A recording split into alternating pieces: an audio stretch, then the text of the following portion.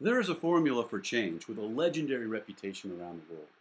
And when it's combined with the concept of the tipping point, it tells a compelling story. You see, everybody is changing everything, everywhere, every day. And if the definition of crazy is doing the same thing over and over again, expecting different results, well, the good news is our world is no longer crazy. And if we're not crazy, then what are we? What is going on with all this, quote, sanity that we're experiencing? And how can we thrive in an ever-changing landscape?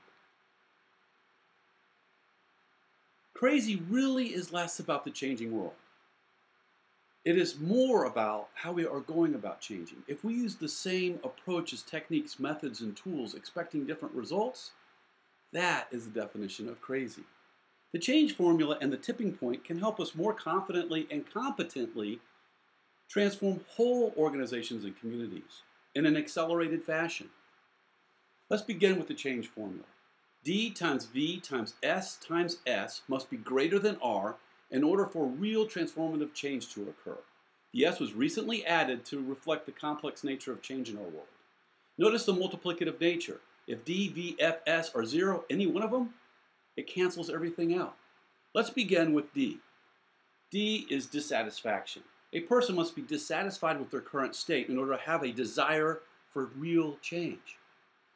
The key thing here is satisfaction and happiness are not the same concept. A person can be satisfied with their level of happiness. Change is likely not to happen. A person must be dissatisfied with their happiness. They can be pretty darn happy, just dissatisfied and want something more. Sometimes people are dissatisfied with their unhappiness. And there are some people that are satisfied with their unhappiness. You know that person who is completely satisfied being miserable. And even when you turn that frown upside down, the thumb is still going down. So, the next variable, you have dissatisfaction and desire, vision, an ennobling vision of what you yearn to become. That leads to inspiration. Let's take a research study recently done with a large group of accountants, about 300 or so. And they took half and put them in one room, and the other half and put them in another room, and put them in small groups or teams. They then gave them the same issue. In one room, they gave them the charge of solving the problem. In the other room, they gave them the charge of designing a preferred future.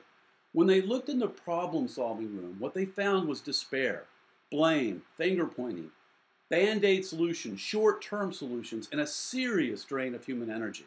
In the other room, there was hope, there was ownership, long-term solutions, and an enthusiasm and heightened energy for what they have created.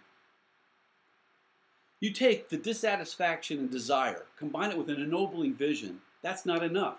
You need first steps, concrete actions in the short term that can lead to a commitment to action. You see, short term is the key. The action must be now. It must be when they get back to work the next day and over the next 3 months. Combine the D with the V with the F, and that's still not enough. There needs to be support. Things need to be in place, the necessary support and structures for follow-through. That creates conditions for perseverance. The perseverance is necessary to ensure that there is a success trajectory and making sure that people know that there's going to be things in place to help them follow through with the resources and the structures necessary to do that. That is the key. So D times V times F times S must be greater than the resistance to change in order to create that transformative shift toward action. Resistance is about fear. Imagine a person on a burning platform, and they have the option, and there's a helicopter, and this is a true story, where this reporter is flying around this oil rig that's on fire. The person's on the oil rig. They're standing up there, and they have choices to jump or to stay. Jumping meant possible death. Cold water, high jump, sharks in the water. If there is a D, a dissatisfaction with the current state, and a desire for change, it's there. If there's a V, a vision, an ennobling vision to get back home to family and loved ones. If there's first steps, jump. And if there is supporting mechanisms, people there to get him out of the water quickly, into safety, if that's greater than the fear of what he knows compared to the fear of what he doesn't know, that can create change in the moment. And so when that fear of jumping was less than the fear of staying on the platform, that's when he jumped. And so when the reporter said, "Why did you jump?" he replied, "It got too hot." And that's where the concept of burning platform comes from. So now how do you take DVFS and go into a large-scale change initiative where you're engaging all kinds of groups and people around the community, the region, the world to help solve this particular problem? And you've got everybody needing to have their own DVFS experience coming to their own conclusion, and then you've got to work to create conditions for a collective conclusion in order for the whole system to move.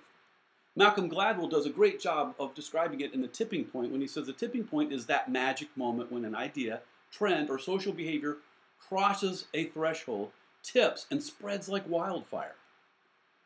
So Harold Jarsch talks about this. He says, how can those of us not in senior roles influence those who are, upward influence, to embrace the idea that we are in the networked era and to act to create post-hierarchical organizations?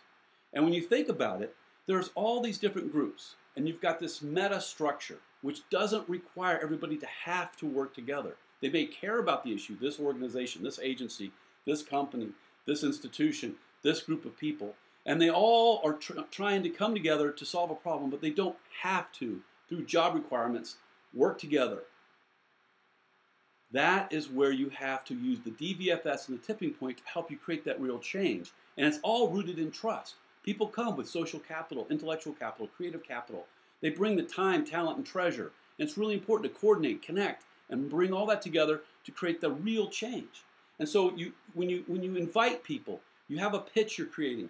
You think about that pitch as really an invitation for people to join you and be a part of the process and help everybody as you bring them on, every group as you bring them on, have their own DVFS connected into a collective D, a collective V, a collective F, and a collective S. That's when you create the shift.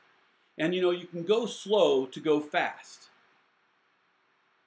It's better, as Simon says here, to go slow in the right direction than to go fast in the wrong direction. And so doing and putting in place the right conditions can create an accelerated change as long as you're willing to put that in up front and create an invitation that invites people in to be a part of the solution and taking it forward. There are 3 levels of engagement you want to consider as you build that momentum towards the tipping point. There are leader groups that need to be connected and have their own DVFS experience. There are mid-level teams. There are steering teams and change teams and project teams that are all working to try to solve the problem and bring it to implementation and action. They need to be connected around the DVFS. And then you've got the whole system, the people that are on the front lines, the people that are experiencing the issues and challenges.